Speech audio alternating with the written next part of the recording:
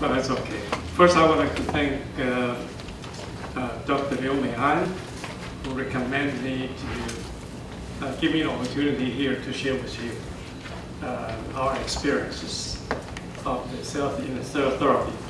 Stem cell is a corporate banking company. The base business is corporate banking. We have over 2,000 transplants, successful transplant in the copla. But now we are using the copla as a raw material and concentrate to the monocyte to treat the spinal injury, chronic stroke, and many other neurological disorders. Okay, let me see how to do this. Okay. The brief outlines here. Very quick, I'll go through the cell therapy attack. Many stem cells therapy has been mentioned by Rita and many other presenters. So, regulatory status, and I think the CAR-T is one of the cell therapy, very famous one. Okay, and then we're talking about immunotherapy revolution. That's another cell therapy. Okay. Then brief describe the challenge of the industrialization of the cell therapy and cell therapy product strategy, and then stem cell experience. Okay, this chart actually is developed by the Alliances of the Regenerative Medicine in the US. So what we're talking about is basically the left-hand side, the cell therapy, cell-based immunotherapy, and stem cell therapy. Cell therapy is the backbone of the regenerative medicine, using the living cells to replace damaged and diseased cells and tissues, induce an endogenous immune responses to deliver genetic and molecular therapy to targets. All the others I'm not going to mention about it, but cell therapy is a big, part of the regenerative medicine. This just tells you how many companies are working on the cell therapy. 843 regenerative medicine, mostly in North America, and Europe has 234, and Asia has 128. So it's a very hot area, a lot of research. And just the kind of a trial in the regenerative medicine, there are 934. And most of them are in the phase 1, and there are a few, 979 in phase 3. But you look at the bottom part, as you can see, 53% are doing the oncology, like leukemia, lymphoma, cancers, okay. And 10% do the cardiovascular disorders. 6% doing the central nerve systems. And we are the 6%, because we believe the neural disorders, it's a good target for the material. We use monocyte from the umbilical cord. We only use umbilical cord as a raw material. We don't do other embryonic stem cells. We don't do iPS, because we think this is a minimum manipulated and no expansion. We don't want to create a new drug. We create it. And the type of stem cell, I highlight the middle part, embryonic, everybody knows that induced pluripotent stem cells. It's a very famous one. And the adult stem cell, they are the umbilical cord and the mesenchymal cell. The mesenchymal cell is a big category. Umbilical cord, although it's been categorized as a multipotent, however, it does have a different feature from the other adult stem cell. It's hematopoietic stem cell and progenitor.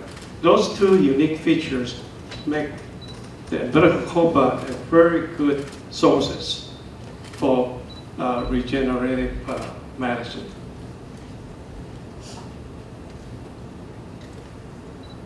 And as you know, the embryonic stem cell, they differentiate, they renew, expansion, and then differentiate to a different type of cells. And when you go to the adult stem cells, like adult stem cell as umbilical cell, normally the capability of differentiation will drops. They only do the renew. And then the IPS just turn it around, turn the somatic cells back to the embryonic like stem cells, so they can differentiate to the other cells. Regulatory status has been mentioned several times by Dr. Tang and by Rita and many other speakers. So I'll quick go through it. Basically, has a much more approved drugs since 2012. Before that, there's nothing done. And more than 2,500 regenerative medicine clinical trials ongoing. And the cell therapy, the new regulatory policy, Japan is the first one, 2014, South Korea, 2016, and US is 2017. As a new policy, give a condition approval, speedy reviewing process. So those are really encourage the cell therapy product development. Market potential, everybody know by 2022, going to go over 30 billion. Okay, so it's going to be big business. North America will be the biggest growth, the 32.5% of compound annual growth rate, and Europe will be 31.2%. Asia will grow 39.9%. So it's one of the big, speedy, growing industry. Now, CAR-T, the word mentioned, everybody mentioned CAR-T, but CAR-T is really indeed, this is already approved product. Most are the umbilical cord transplantations. They consider umbilical cord transplantation also a cell therapy. Okay. And using umbilical cord to do clinical trial, there are over 1,500. 762 trials are using umbilical cord blood to do the clinical trial for different kinds of indications.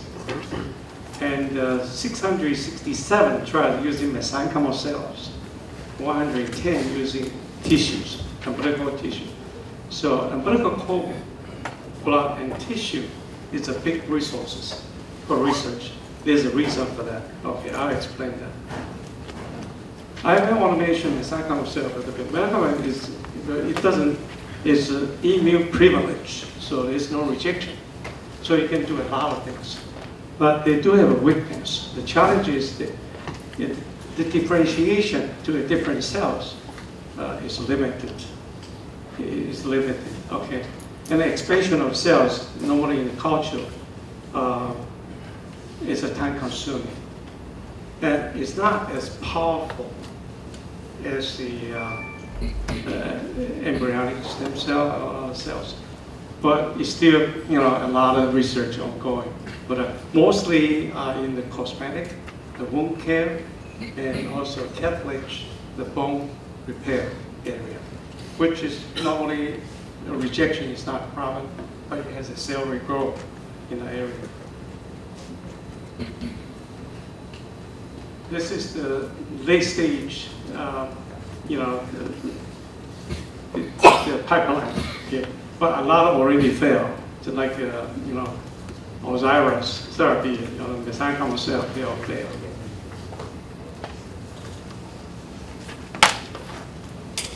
In 2017 marks the first year that regenerative medicine disrupted healthcare, and already mentioned by Rita, I think, 2017 August, Novartis, they make the history as the first company to win the FDA approval.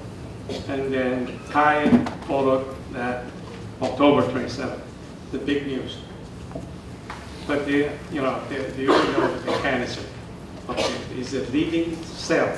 It's not a dead drug. It's a living cell going to the body and be engineered with a GPS system. So go in as a car, chimeric activated antigen receptor. So they'll go in, take the T cell out and expand it, and engineer with the car, and then go expand it and go into the body and kill the cancers. Another story, another news is need to be mentioned. In 2013, there's a big news. This is immunotherapy revolution. This is a breakthrough of the year for 2013. This is discovered by Dr. Gordon Freeman. It's very interesting. He discovered there's a checkpoint. There's a checkpoint of blackhead. And the T cell normally go in and fight cancers and try to kill cancers. But a cancer is smart. Cancer is using a protein. It's a membrane protein called a PD-L1 protein. And that will fool the T cell. So T cell will be fooled by this protein and will miss this cancer. So if you find a blocker, the checkpoint blocking to block that the PD-L1 or the PD-1, and then the cell, then T cell comes in, they will recognize the cancer and will kill the cancer. There's a big story behind this. That's why it became very successful. The former President Jimmy Carter has a melanoma. It's a terminal stage, the melanoma, and he has tried all the others, but they all failed. But he tried this PD-1 inhibitor. He tried that, and he's successful, totally cancer-free. And of course, it is expensive. But once the news come out, 2013 becomes a science breakthrough of the year. And of course, President Carter is a famous person. Make this very famous. And right after that, all the money comes in. The Facebook's the CEO put $250 million for research, cancer CAR T research. And Daniel Ludwig is a very famous ship magnate. He's very, very wealthy. He has a foundation, donate $540 million cancer research. And this is the Nike, the co-founder, for the Phil Knight, donate $500 million. So the cancer research oncology become very big. There's so much money coming in because of the PD-L1. So worth mentioning about it. Now we're talking about the challenge of the industrialization of the cell therapy. Okay, it is different from biopharmaceutical. This is the living cells going into the body, not the dead product. I highlighted the red to show the differences. The product definition for the cell therapy would define the product through trial. Most of the cell therapy is a mixture. You really have to go find out. It's very difficult to target which is the active, really active product. So it's but for the biopharmaceuticals, it will define, really define. The process scale. When you make the biopharmaceutical, you make 10,000, you got 1 million injectable or tablets, that's one batch. But for the cell therapy, every lot, every unit is one batch because they're different DNA from the other batch.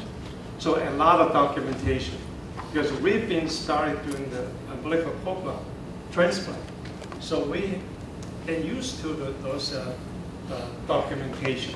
It's very, very tedious. And do the phase trial, do the phase 1 trial or phase 2 trial, you cannot use a healthy people to do the kind of trial. You have to use the patient. And we do spinal cord injury patient trial. We have to use a spinal cord injury patient. So this is quite different. Right? And the challenge here, there are many challenges, of course, but another big challenge, I put at number 2, highlighted, is the storage, shipping, and the packaging. And We process the product to a monocyte from a glucose, and then ship the product. We process it in the United States, and we ship the product to China to treat spinal cord injury. To demonstrate we have developed a process. We can overcome the shipping. We can ship that as long as you use it within 5 days. It's still active. So that's a challenge, and we overcome that to deliver the product. So we make the surgical process turn that to a product.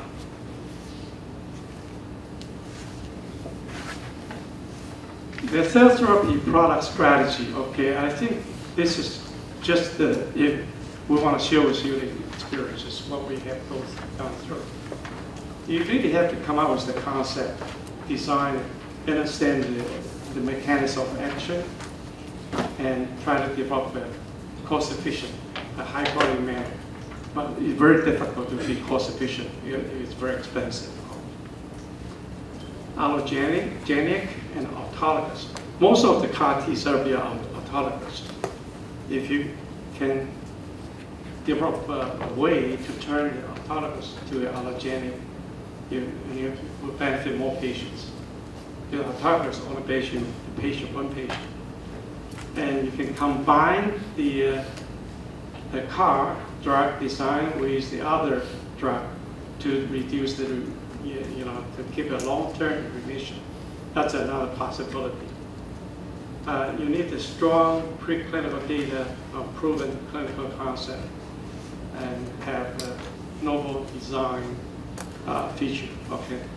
And you have to find a way to protect your technology you develop. You have to file a patent.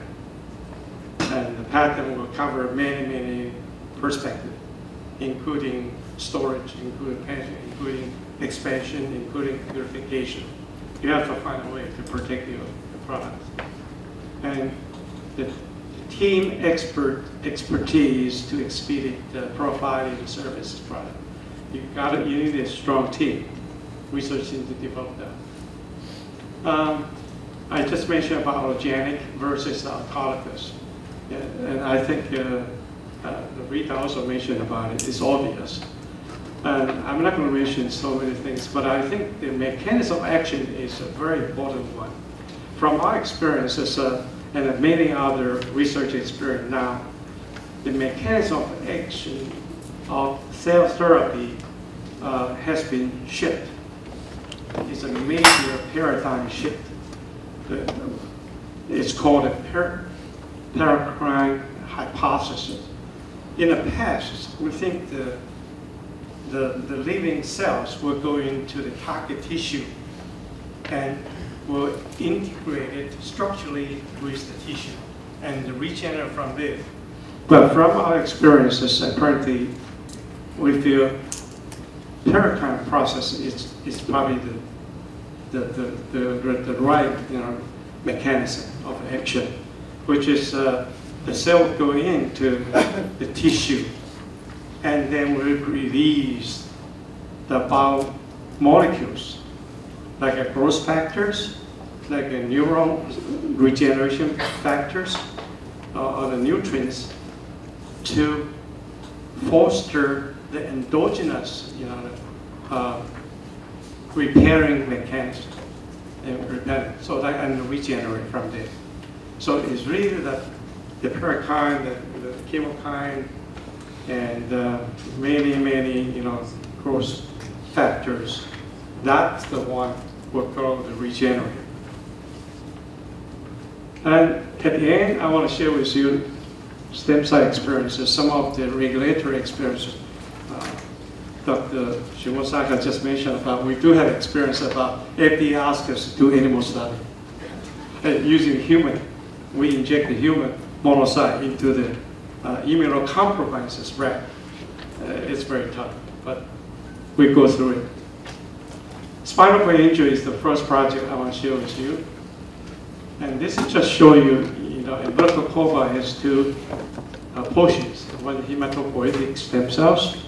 The second one is a non-hematopoietic. We are focused on the hematopoietic stem cell.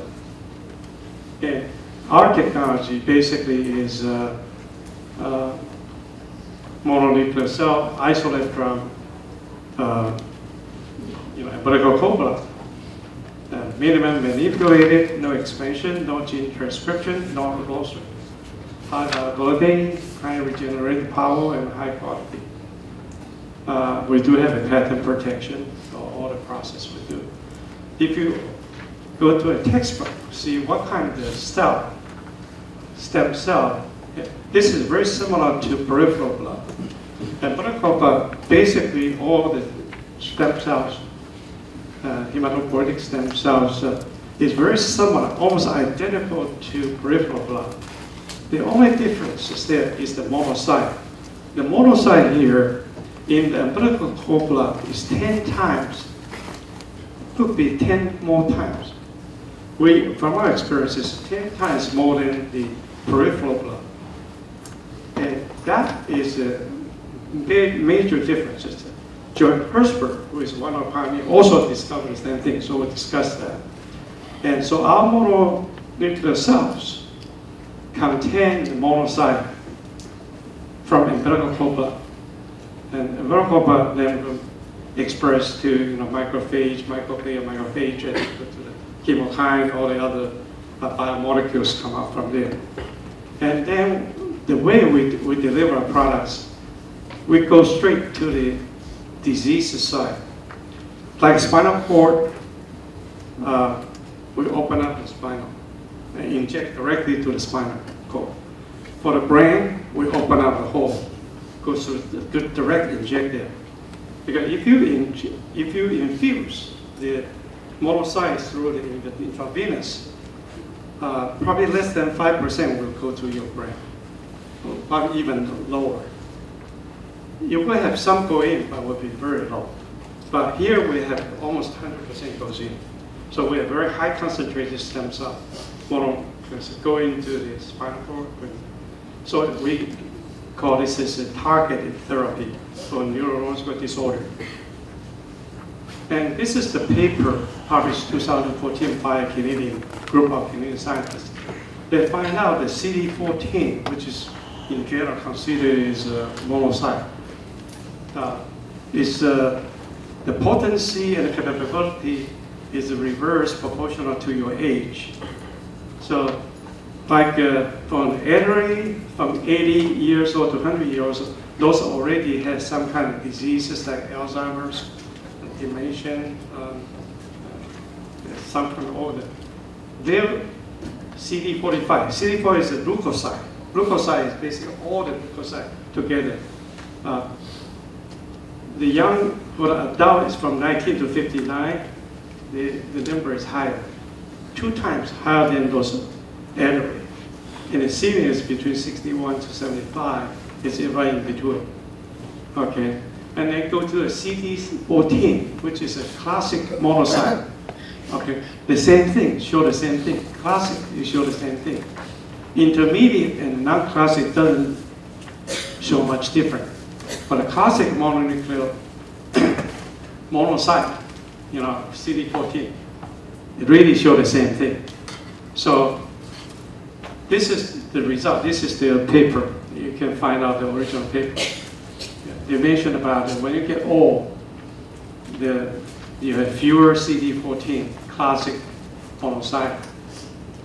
You have, but not the CD14, not the non-traditional. Intermediate is a little bit higher, but most difference is still in the traditional CD14. And basically, the frequency of monocyte express the chemokine, the receptor, CCR2 and CX2, 3, CR1. So basically, this is kind of the CD14 is really one of the key factor biomarkers for the diseases. So when we inject the monocyte back, they can regenerate that. That could be the reason of the regeneration. This is another paper by an Italian, I think it's an Italian researcher. We show the CD35 cells in human umbilical cord express nerve growth factor and its specific receptor,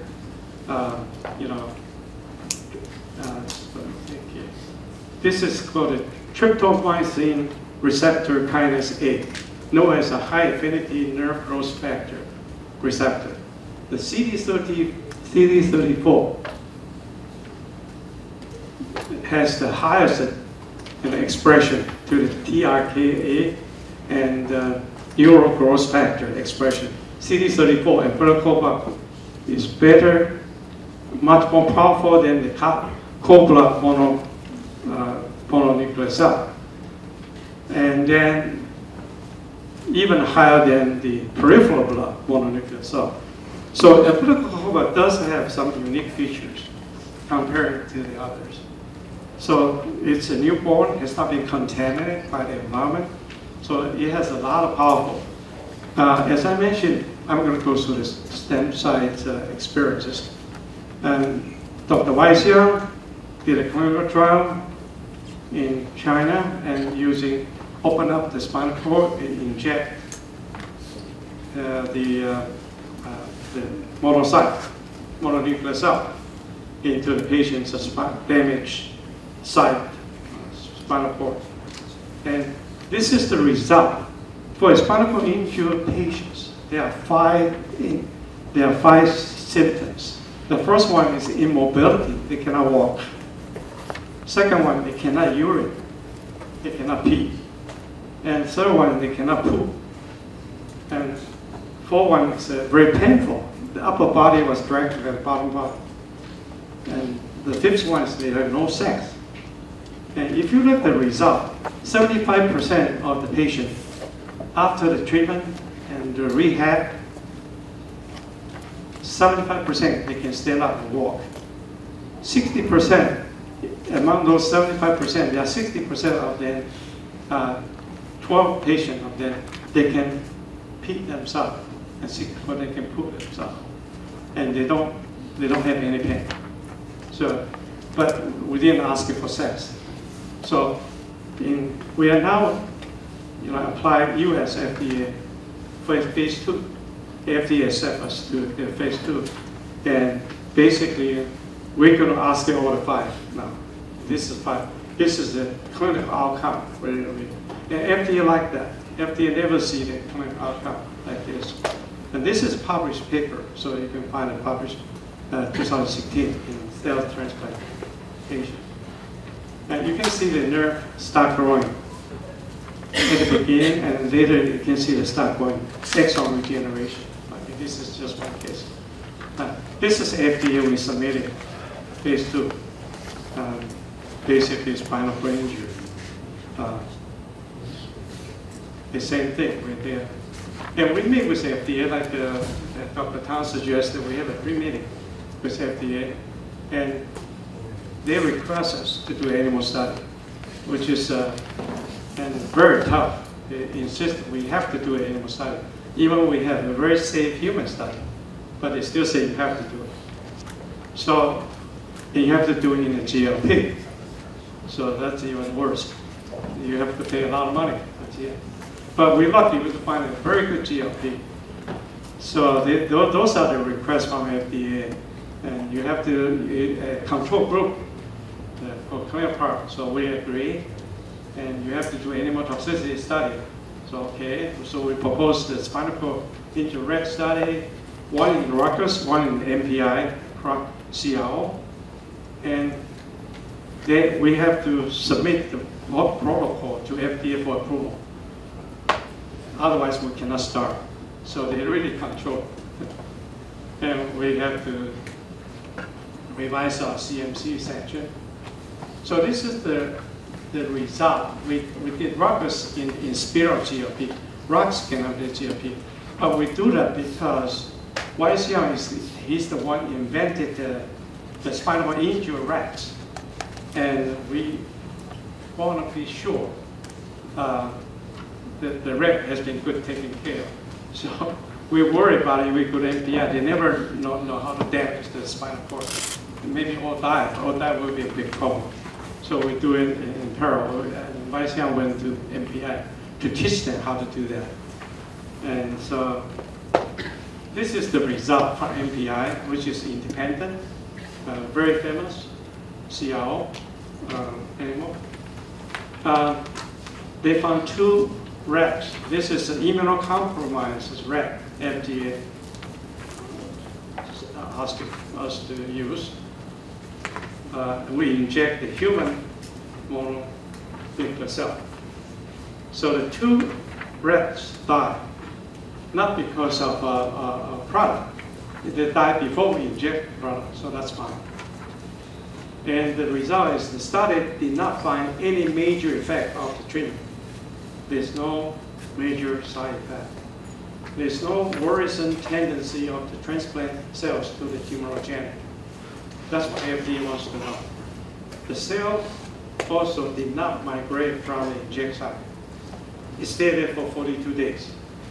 So we show that we have to find the assay method to test the human DNA, make sure it doesn't move. That was tough. So that was the accept line was started out of the clinical study. The second project I want to share with you, we did it. We got a TFD approval on a chronic stroke using autologous, using patient's own stem cell, CD34. But the procedure is not patient friendly and also very expensive. So we decided not to pursue. We're going to use the monocyte to do the chronic stroke now. Basically, we believe monocyte will go in, replace the cell, regenerate cell, tropic support, promote the regenerative mechanism, neurogenesis, and angiogenesis. I go through very quick on this one. Basically, this is a diagram to show angiogenesis and neurogenesis. And this is the instrument we use, Max, which is using a CD34 monoclonal antibody to attract the CD34, concentrated, and patient has to stay at hospital for 6 hours a day to circulate the peripheral blood. And before they have to inject the GCSF to boost out the stem cell. So it's very painful. And after that, we have a concentrated CD34 inject to the brain. And this is a standard procedure. You don't have to train neurosurgeon, they know how to do it. This is the school will tell you how to open up the egg. And this is, you have to target the damaged site using the, okay, I don't know if you can push the bottom, you can touch the, just do a little bit comparison. Yeah, thank you. And the other one also. You see the comparison before and after. Before is very cautious. It's not very stable. After that, after 6 months, okay, he walked much faster. Okay. And just do this is a very simple comparison. Before, after the step length. The step length is the top length, and the step length is much longer. Here's much longer than that. It's about 38% longer. And the speed is 96% faster.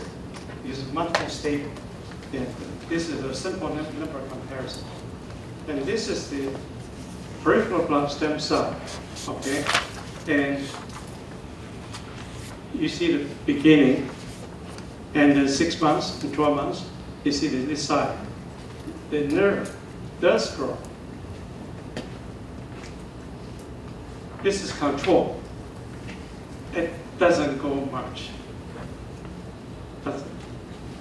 And this is the same thing. You go to 6 months, 12 months, you see the corticospinal tracts regenerate. The number, the nerve fibers from 58 to 329. So it's a very strong evidence. And this is the important motor evoked potential. Once you have the when you touch your hand, but if you have the chronic stroke, normally your hand cannot raise up. But after the treatment, you can bring it yourself.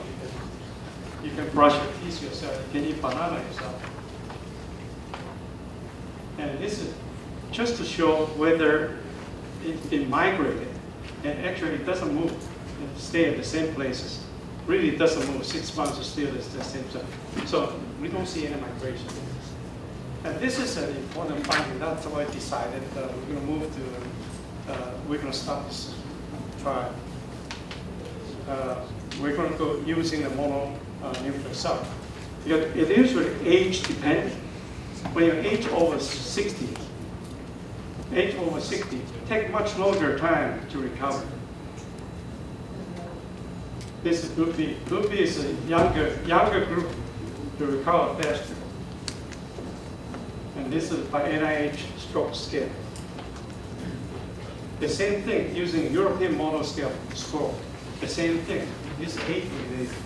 So for age over 60, it takes much longer, 8 months to 12 months to recover, to back to normal, improve the quality of life. But for younger, it's 3 months to recover very well. So we're going to use umbilical mononuclear cells, which is age is 0. Inject, right. Hopefully they can recover in months or get much better, stronger. So the same thing is the basal intake, same thing. And so this is basically, I think the last slide here. This is what we're using as a target therapy for neurological disorder. Our next project, chronic stroke, after that we're going to do the Parkinson. I think we believe the Parkinson we can treat as well. I think that's all I have. Thank you very much. Now open questions. Thank you. Interesting data. Can I just ask a few things? I wasn't really sure. So for the neurological disorder, are you giving them back like umbilical cord stem cells or monocytes? We're giving a monocyte. So it's monocyte. Yeah, we believe the monocyte will go in Yeah. and release the biomolecules. Yeah. And basically, it's a monocyte from the umbilical cord blood would express the neural growth factor. So they are inducing they are inducing endogenous neurogenic proliferation rather than the umbilical cord itself doing it. Yeah. And all of it is injected intracranially rather than intravenously. Is that correct? No. Or you give it Directly. directly. So Directly to the head. To the brain. And the need for HLA matching, because you wrote there that HLA matching. 4 out of 6. Okay. Why do you need the matching? 4 out of 6. Why do you need the matching? Just for rejection or what? Well, we believe we don't need match. That's why we focus on the neuronal disorder, because there's no blood, no lymphocyte. Yeah. But there's no proof. There's no proof you're allowed to do that. If any mistake, it will be a big problem. So we still do the match. But it's 4 out of 6 match. 4 out of 6. So the usual. Yeah, but we believe we don't need it. A lot of people we talk to, Joy Kurzweil said, Joy Kurzweil don't do any typing to the acute stroke. FDA approved. In the US, FDA approved. You don't need to type it to acute stroke. How are we going to do that? And what happens to these monocytes? Do they persist? What happens to them? They stay for 42 days. We have the data. It stays for 42 days. They die slowly. That's what I'm saying. They are not regenerated. They release the molecules. So how many injections need? What? One injection. Oh, no, I'm sorry. It's for the spinal cord, it's 6.4 million inject from top, bottom, left, and right. 4 injections, but total is 6.4 million mononuclear cells per kilogram. No. Per microliter. It's a very heavy stuff. So still need exercise? Huh? I remember still need exercise now. Exercise? Yes. Yes, the rehab is an important part. Yes. I think the spinal cord injury success, we believe that our success is direct inject with high concentration monocyte, which you don't get it from infusion. We believe that's one of the reasons. Second reason is the rehab.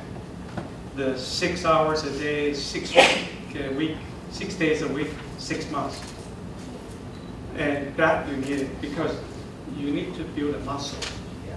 Build a muscle, otherwise you cannot. After you, this is the average head in the wheelchair.